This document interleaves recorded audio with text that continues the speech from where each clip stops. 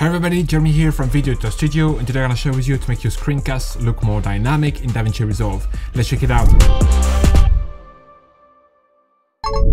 Alright, so in Davinci Resolve right now on the edit page, and I'm gonna do this tutorial to reply to a couple of questions that I had on how do we do those screencast shots in our trailer for packs. It's fairly easy to do and I wanted to share that with you today. So first off, we're gonna bring in our timeline a screencast. So I've just recorded a short screencast here of me just playing one of our title, and that's what we're gonna use today for this demonstration. So first off, you want to select the exact timing of your video. So here I'm just gonna make my cut right there and I'm gonna delete the excess, and now we're just gonna create a new Fusion clip with that. So we're gonna right click on that clip and then we're gonna select new Fusion clip. Now that it's done, we're just gonna select that clip and go over to Fusion. And once in Fusion, we're gonna use a bunch of 3D node because that's what allows us to create that 3D look. So to work in a 3D space, we're gonna need right off the bat two things. We're gonna need here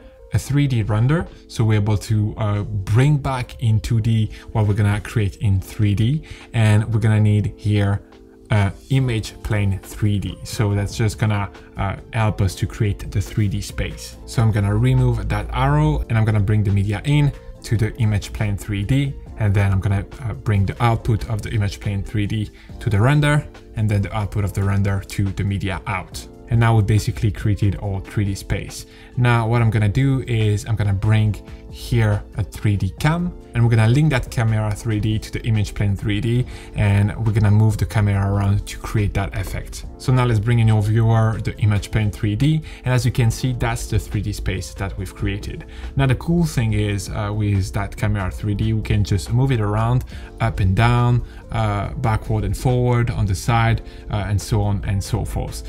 You can do that directly on screen by moving with the arrows right here, or you can just do that here by clicking transform, and you have access to all those parameters from the inspector. Here we could change it, as you can see, from the inspector on the X axis, on the Y axis, the Z axis, and so on. Here we can then also adjust the rotation of the camera. You can pan up, you can pan down, we can pan on the side, etc, etc. It might look more complicated than it is, but it's actually very simple to do. You're gonna need to keyframe those positions, and that will basically create your camera movement across your screencast. So here for this example, I'm gonna do something quite simple. We're just gonna go from one side of the screen to the other side of the screen, creating like some sort of panning. So here I'm just gonna put my camera into position.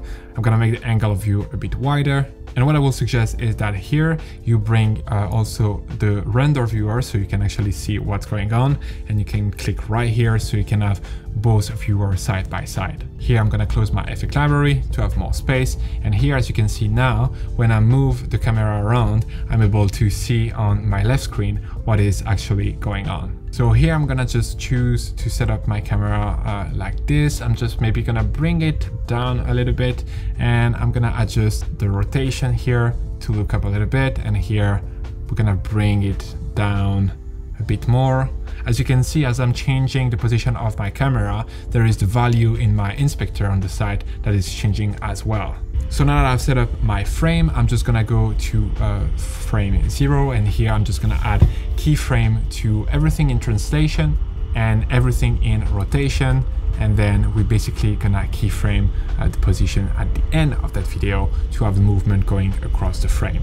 So now I'm selecting frame 118, and we're gonna move the position of the camera. So here I'm just gonna bring the camera to the side. I'm gonna bring it forward, to the side again, forward, and here I'm gonna change the rotation so it shows the screen right here. I'm gonna move it backward a little bit, put it more on the side, and I'm gonna bring it down a bit more. And here I'm gonna adjust again the rotation so it look a bit more up once again. And now I basically have my final frame. You can see the movement here from our first position that's gonna move forward during the entire shot, and that's gonna be our end position. So now let's play it to see how it looks like And here, as you can see, I'm pretty happy with that. We can see the movement of the camera going from left to right. And here we can see the actual shot, what the camera sees basically. And now we can go back to the edit page, and this is our final result. And that's pretty much it. I hope this video was helpful. Don't forget to like and subscribe, and see you in the next one. Bye. Speed up your workflow and create better videos using the pack available on our website, including titles, transition, and templates, but only for Davinci Resolve. Get started today by downloading our free starter pack containing a compilation of 20 titles curated from our library. Link in the description below or at videodigitalstudio.com.